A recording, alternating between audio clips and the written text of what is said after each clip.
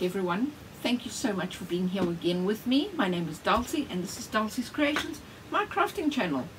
So I want to take this opportunity before we get started on the next project to thank you all so very much for being here with me this year, for all your support, your likes and your comments. Please remember that I would appreciate you sharing the link to my YouTube channel with anyone you know who might enjoy my projects and learn something out of them. I want to also take this opportunity to wish you all a happy new year. May 2022 be filled with everything your hearts desire, but above all, let's pray and keep the faith that the planet will start healing itself so that we can visit all our loved ones, especially those that haven't had the opportunity. So with that, let's move on to the project. Let's craft. Happy New Year, everyone. Bye for now. Alright, so this canvas is a 50 by 70, 50 centimeters by 70. It's a 380 GSM. I got it at Aldi. Aldi was having a special on canvases and you can't let that go. When you see a special, you buy. So I actually got this one at Aldi yesterday. I mean, I have a few canvases I could have used, but I got this one yesterday and I thought, oh well, why not? Let's just do a project on it. So I've given it one coat of black already. I want to give it another coat because I can still see the canvas through it. I am doing the sides also while I'm at it. There you go. And now Amsterdam acrylic oxide black. Black is the only color going on the canvas in this project. I mean, there will be other colors, but black is the only color going on the canvas itself. The thing about when it's black, if there's a little bit of canvas showing, you can tell immediately. So that is why we are doing a second coat. I'm hoping that will be sufficient, but once it's dry, and I'll let it dry overnight, check back tomorrow and see how we are doing. And this second layer is slightly thicker than the first one I put down, so I am hoping that the coverage will be a lot better. We are going to paint these in different colors. Red, and I'm using two different reds to make up a nice one. Red, yellow, and I'm using Arteza Premium Pearl Canary Yellow and Daler-Rowney Primary Yellow. So I'm going to mix them two, and these, the red ones, is Pebeo Rouge Cardamom Red Hue and Arteza Rose Madder. It's one of my favorite colors. Iridescent Green Yellow, Marabou, what color is this? Just says orange. There you go. And then for blue, I'm going to use some Pearl Turquoise, Arteza and Pebeo. So those are the colors I'm going to use. Now I've only mixed the red so far because I wanted to first see how it turned out. Now why I've got them lined up like this is because red, yellow, orange, green and blue. What I'm using is pieces of wood that we cut from some of the small branches that came down from the trees we cut down in the summer.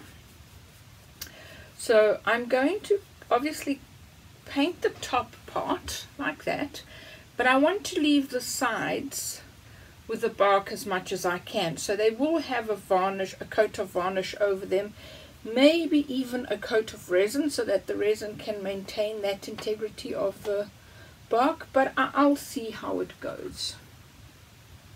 Because I do want the colors to shine, so whether I'm going to varnish or just pour a thin coat of resin over it, still haven't quite decided. But I like this red, it is perfect. So then there will be other little pieces also, the size. So So as you can see, they're slightly smaller to the main ones. I might go over it and give it another coat so it actually looks nice and red. But I like the way that red has turned out.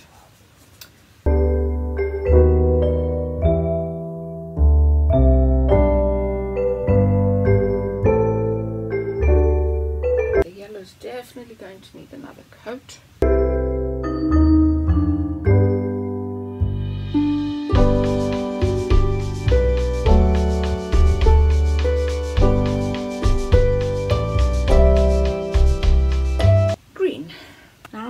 I shouldn't add a little bit of something darker and not just this. Well, that's a lot anyway. I do think I might add a little bit of teal in here, but I have to say I just love this green.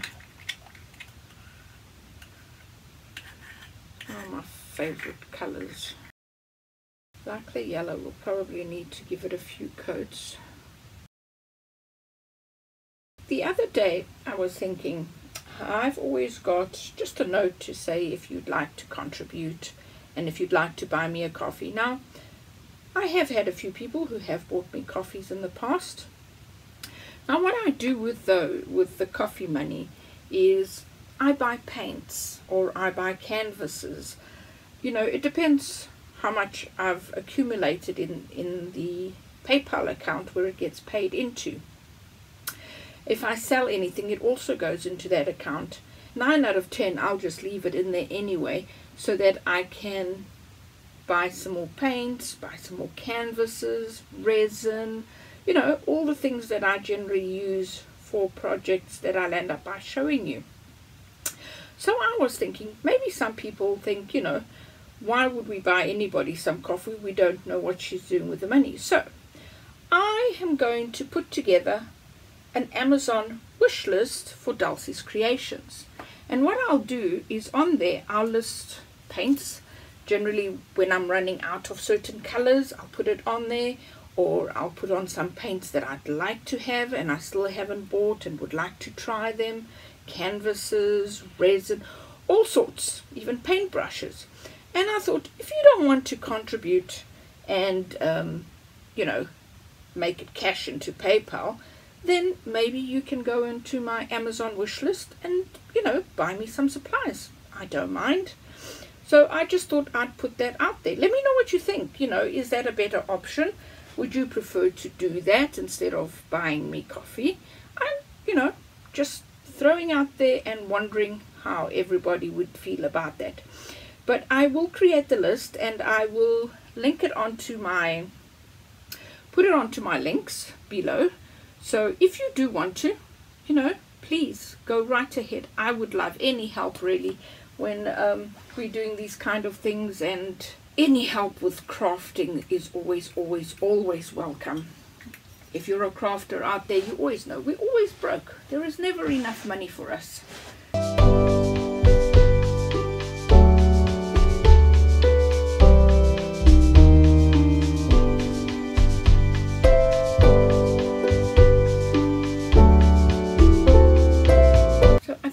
To leave the red.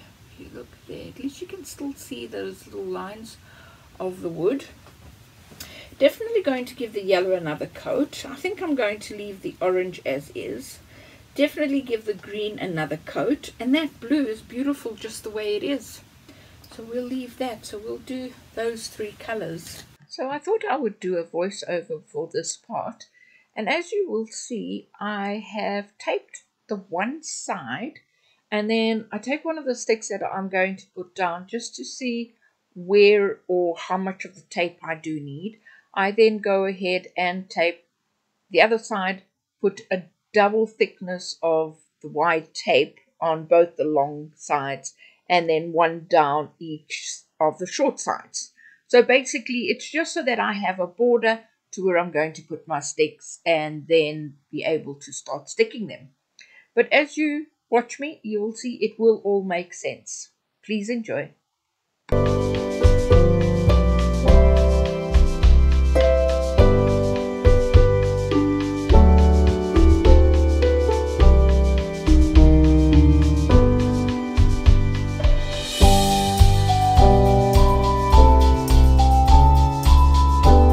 going to do now is I'm going to varnish all the circles, and then once that is dried, what I want to do is touch up a few spots of the canvas, and some of the where the hot glue has come out. I want to sort of paint it into black so it's more in, well, more like, doesn't show up as much as what I mean. I don't want to scratch it off because I'm afraid it might tear the canvas. So what I'm going to do is just give all the top parts of all these bits some varnish. Once that is dry, I'll touch up the canvas, like I say, with some black. And I actually had thought I'd taken all these bits off, but clearly not. And once I've touched up the canvas with some black, I will then varnish the canvas as well. And as you can see from scratching over here, I've taken a little bit of the paint off, so I need to just leave it alone and just touch it up with some black. That's really all I need to do. Now the varnish I am using is Liquitex Glass varnish. So we'll get these done.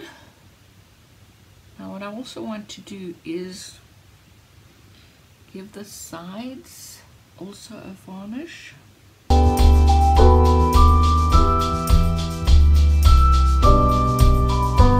And as you might have noticed earlier on, I'm definitely not in my shed.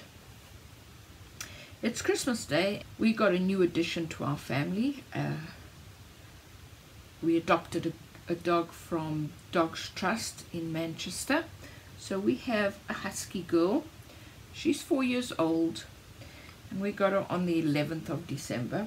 And because she's new to us, we also couldn't find any kennels or any dog sitters to look after her. So Jim has gone to his family and I've stayed home to look after Layla. Now you might be wondering, why not just take her? Well, unfortunately, one member of the family doesn't really like dogs, and after all, it is their home, so we respect their wishes. But that's okay, because then I've stayed home and crafted and had fun with my girl. She's actually sleeping now. I'm surprised she hasn't gotten up to come and check what I'm up to, considering I'm talking. I'm very surprised she's not up and about. But there you go. So I hope you have all had a wonderful Christmas with family or friends.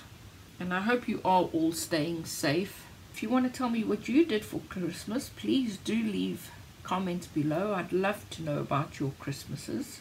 It's always good to hear about what other people do for Christmas. Spoke to my grandchildren, well, 2 of them anyway. The other 2 I only texted. We'll be speaking to them at the end of the year, so just before New Year's. Spoke to both my daughters. Did try to call my son, but he doesn't seem to be available, so I'll keep trying him. My parents last night. It's been a good one. Definitely quiet, but it's been a good one.